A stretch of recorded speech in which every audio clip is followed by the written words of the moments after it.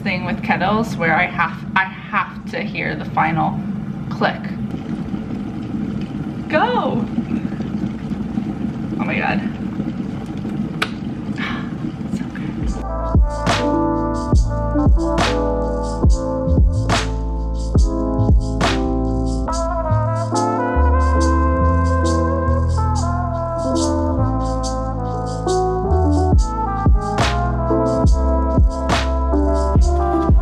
Oh my god! Where'd it go?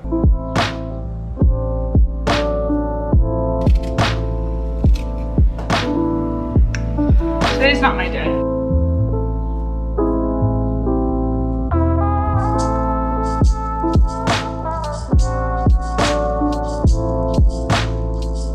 Wish I would have had some berries to put in here, but apples is all that was available to me. On the agenda for today is to go do some errands. I realized that my kitchen is lacking some like key things, one of which is like a larger cutting board. I need some chopping knives, like a chef's knife. I have a lot of paring knives, but I chipped my last couple of chef knives and I need new ones. And I also want to go look at pots because, as you guys know, I think I've mentioned it a few times, I have one pot that is too tiny for any sort of spaghetti making, soup making session. So I just need to go take a look at them. I'm probably gonna buy one online, but I want to go in store and just see like kind of which one I'd like or what size I want. Work to do today, a laundry list of other things, and I thought it'd be fun to take you all along with me on this splendid journey. I haven't had oatmeal in a bit and it's going down well. In my hair right now, it is the last time that it will probably be looking the way that it does. It is raining outside, and historically rain and my hair do not mix well together. Unfortunately, relate all too well to Monica Geller. This is a bad idea. Maybe I'll bring this on. I'm just trying to get my reusable bag. Cotton in the rain doesn't feel like a great time. This is probably better. This is one of my bagoos. Okay, keys, put on my coat, get shoes on, get this party started.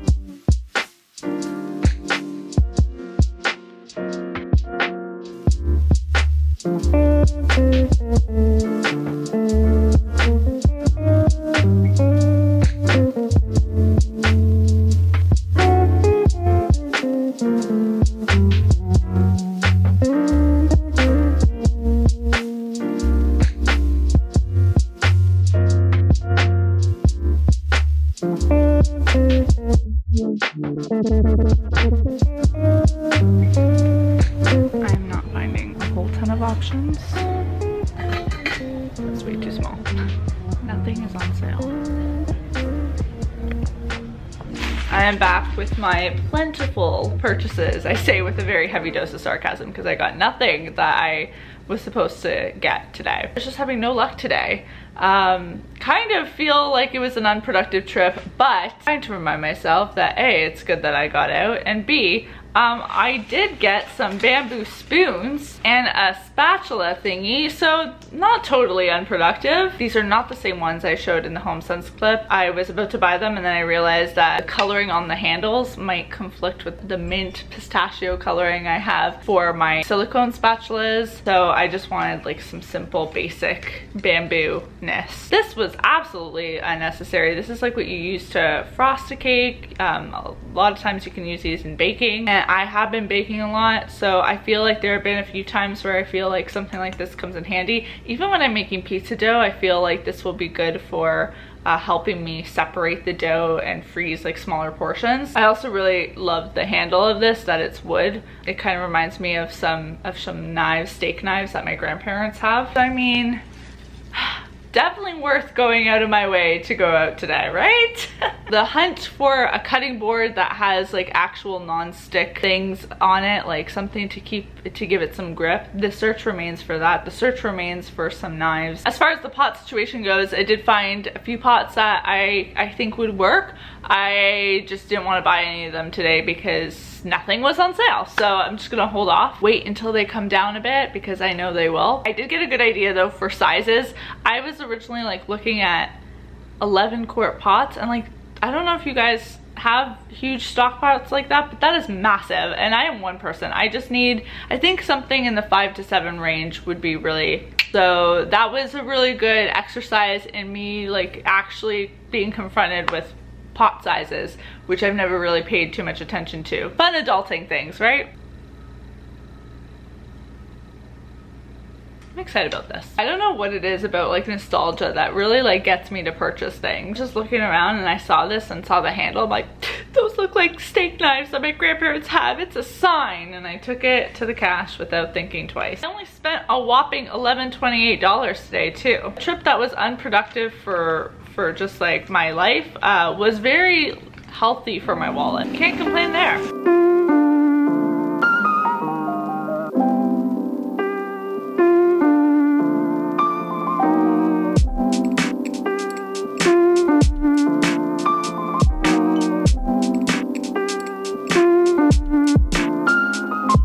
Finished putting together a little bit of an Instagram plan to kind of give me some ideas of what to shoot. I'm gonna actually pre-shoot some things, like I want to get a shot of my office bookshelf. I also want to get a picture of my pantry. One of the things I want to do over the next few months is just get better at posting on my feed. I think I'm fairly good at posting regularly, but I would like to ideally get to a place where once a day or once every 2 days at least I'm posting. I just don't want those big spurts sometimes where I have like 5 days of a lack of inspiration or motivation and I don't post anything. So I think just having like a little planning session for what types of things I want to take photos of can be really helpful. Instagram is definitely one of those things where I feel like it's easy to think that not a lot of work goes into, you know, putting up a photo, but each photo needs to have like a concept behind it. You need to take the photo, you need to edit the photo,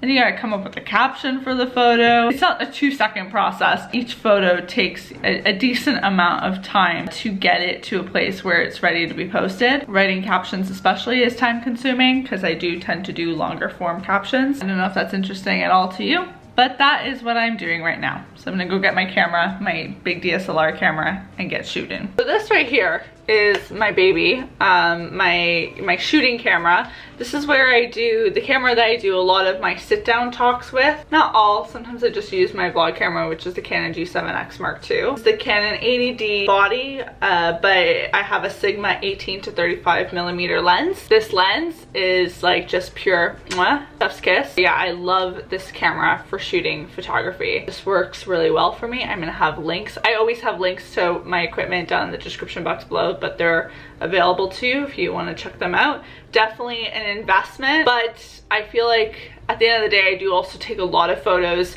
for my Instagram account on my phone. I currently have an iPhone. All phones these days have, well, most phones have pretty incredible cameras. So especially if like you just want photos for Instagram, or even if you're doing video for YouTube, like cameras have come such a long way on the phone. But this is a nice just step up, you know, if you're at that place where you feel like you want that step. I also have my Canon T4i, which is the camera that I used to shoot on years ago. I haven't used this in a very long time. Also a pretty great camera for beginners. I think they now only have the T6i, or maybe it's even at the T7i. I don't know which number they're at now. Okay, I'm gonna get shooting.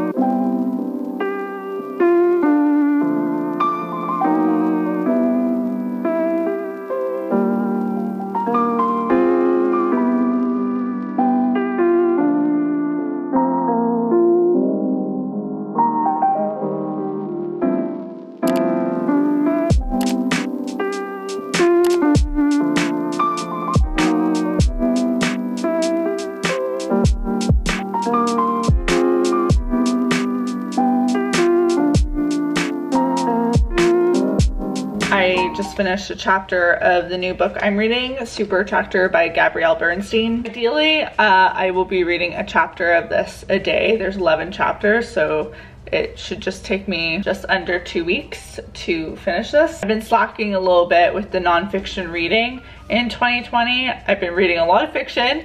2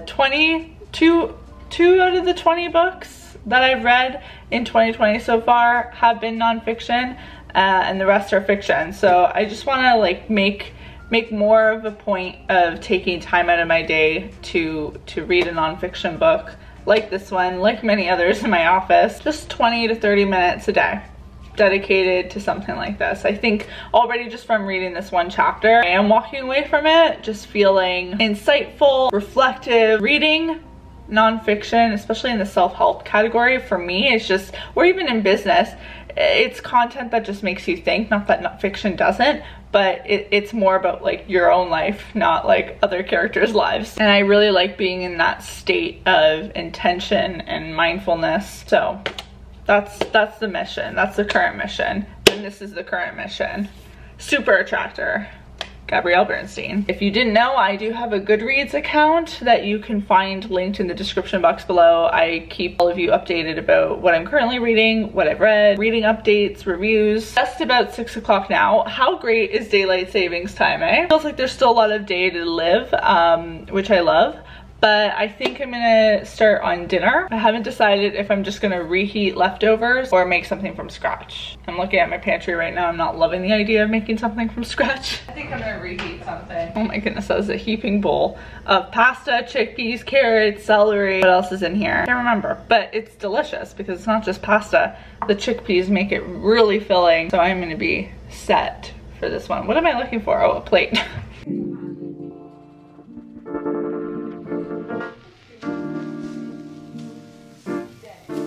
Whoa, this like lighting is very good right now. I'm always gonna do my outros at 9:30 in the morning.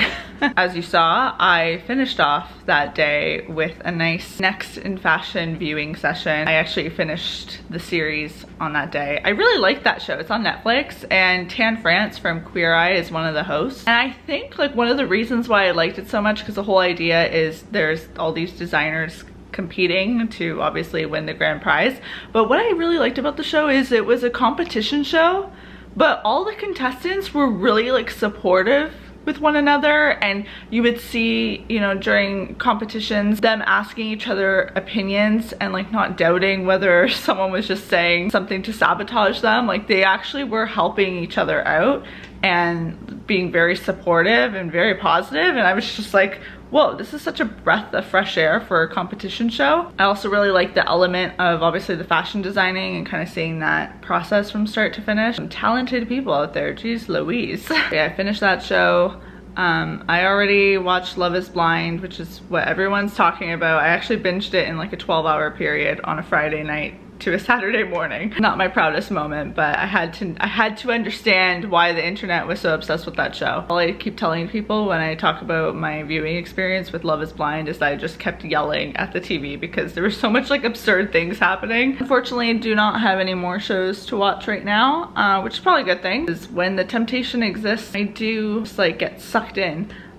There's like so many shows and movies that people are telling me to watch. I'm like, I don't think you understand that if I start this and I like it, then I'm in trouble. I feel like this vlog was filled with lots of different things, so I hope you guys enjoyed it. If you did, be sure to give it a big thumbs up, hit the subscribe button and the notification bell if you haven't already, and I will see you all very soon with the new video. Until then, bye everyone.